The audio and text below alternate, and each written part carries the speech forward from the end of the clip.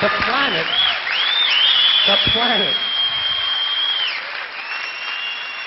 the planet isn't going anywhere. We are. And we won't leave much of a trace either. Thank God for that. Maybe a little styrofoam. Maybe. Little styrofoam. Planet will be here and we'll be long gone. Just another failed mutation. Just another closed-end biological mistake. An evolutionary cul-de-sac. The planet will shake us off like a bad case of fleas. A surface nuisance. You want to know how the planet's doing? Ask those people at Pompeii who are frozen into position from volcanic ash how the planet's doing.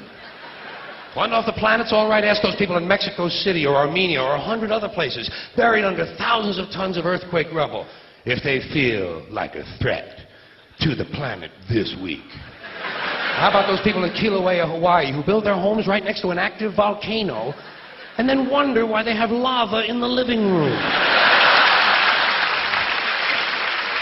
The planet will be here for a long, long, long time after we're gone, and it will heal itself, it will cleanse itself, because that's what it does. It's a self-correcting system. The air and the water will recover, the earth will be renewed, and if it's true that plastic is not degradable, well, the planet will simply incorporate plastic into a new paradigm, the earth plus plastic.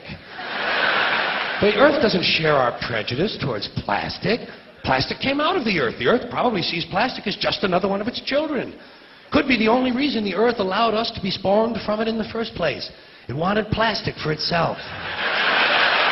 Didn't know how to make it. Needed us. Could be the answer to our age-old philosophical question, why are we here?